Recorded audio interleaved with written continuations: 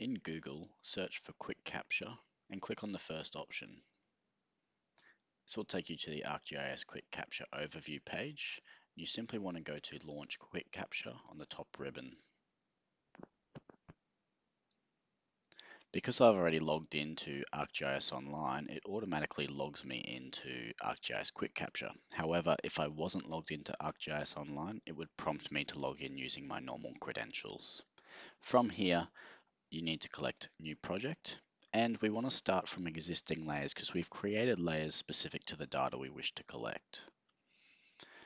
You need to find the feature layer that you created, the one that I created, as you can see up here, Training Tutorial QC. I want to select that. I want to ensure that the checkbox is on for create buttons from layer symbology because we did spend time setting the symbology. I'm going to click next. I need to create a title, so I'm going to write QuickCapture form. Make sure that your email is correct in case you need to recover your data, and save it in an appropriate folder if you have a specific folder in mind. Click create once you're happy and it will begin to create the project.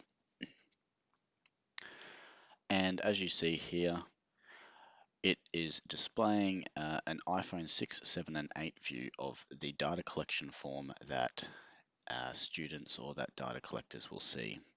Because we're about to work with this form and just make sure it's what we want it to be, I usually change it to something like an iPad view just so I can clearly see everything as I go.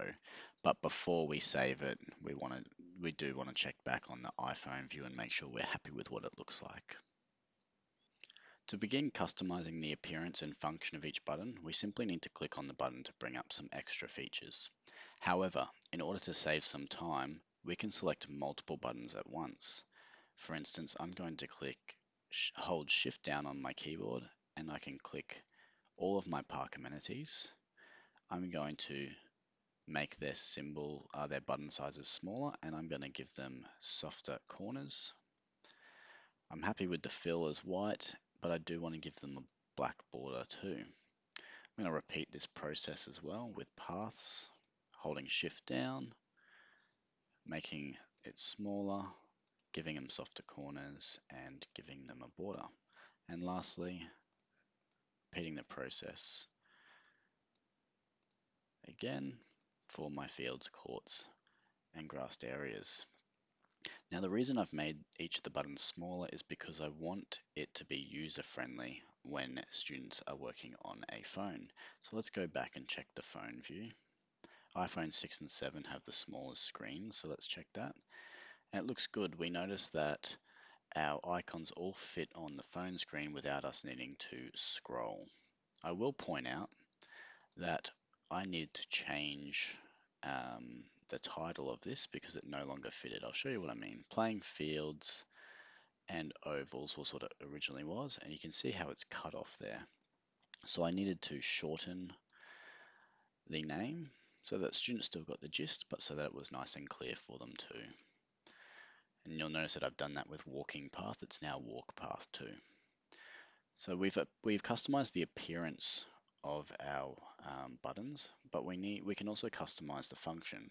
So again, I'm going to click, I like to work in groupings. I'm going to click shift and hold down so that I can select all of my park amenities. I'm going to go over to data, and I want my students, my data collectors, to be able to take photos of the objects they're mapping. So I'm going to enable that, and you'll notice that a camera icon appears in the top left corner of each button. Now at the moment, it's automatically required. You would need to make a decision as to whether you wanted a photo to be required for each data point mapped, or whether you only wanted a photo taken if there was something significant that needed to be a photo needed to be taken of. For instance, maybe the restrooms were locked, or the bubbler didn't actually release any water. You might take a photo so that users or that people that visit the park can know that, hey, that's a bit of an issue with the park. You can also hide the camera preview. And what that means is usually if I was to leave it as it is and I go out into the field and click Park Gym, it would prompt me with the camera view and I would face my camera in the appropriate direction and take a photo of that park gym. By clicking Hide Camera Preview, we don't actually see that camera view come up. It means that as soon as a student presses Park Gym and goes to map it, it'll automatically take a photo at the same time. So if you choose Hide Camera Preview, you would need to make sure that your students knew that they needed to have their camera facing the item that they were mapping at the time they mapped it. Another function that we can look at is, under the Data tab as well, is you might remember we created a notes field earlier. We can actually prompt users to add notes to the items that they're mapping. However, we can't unfortunately hold Shift down and do this with multiple buttons. We have to go one button at a time. So I've selected barbecue, I'm in data, and I'm going to the notes section, click on the drop down, and I want to click on button user input. And next to that, where it says select user input, I want to create new. And I want students to take notes, so I'm going to label it as such, notes. I want their notes to be brief, so I want to keep single line text selected. However, if you were looking for a more detailed answer, you might choose multi-line text.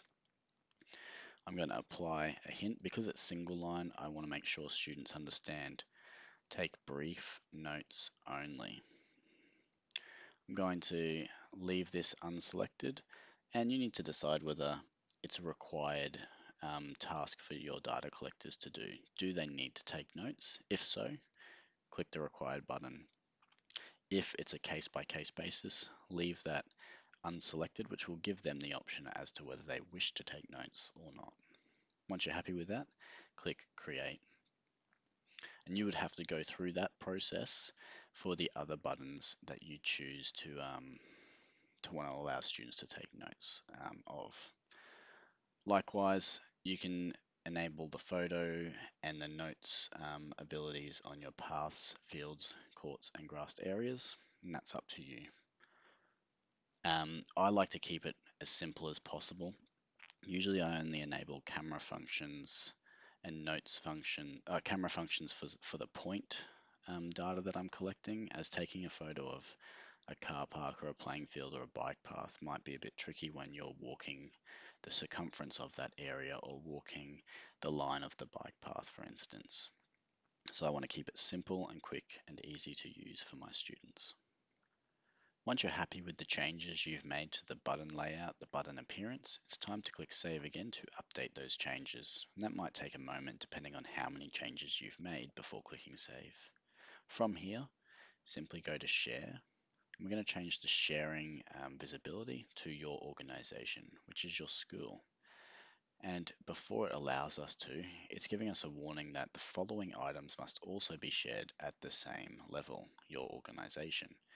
And this is our feature layer that we created before. So we're happy with that to be shared at an organizational level too, and we're going to click Share. If you had a particular group as well, for instance, Mr. Smith's Year 7 Geography class, you could also click on the relevant group, and it would share it to that group in particular. Now, at this point in time, you would also, if you had all of your students download QuickCapture onto their phones, you would also share the QuickCapture form via the QR code. And they would just simply have to have the screen open, the QuickCapture app open, and facing the QR code, and it would prompt them to download this form onto their phone and onto that application so that they're ready to go out into the field and start collecting data. On your phone, open the QuickCapture app, press the plus icon and select Scan QR code. This will prompt a download, giving you access to your data collection form for your data collectors to go out into the field. To add a point, click a button, take a photo if required, and add some notes if necessary.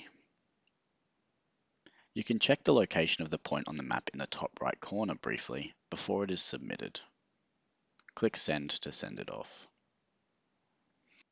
To map line data, press a path to begin. The button will flash on and off.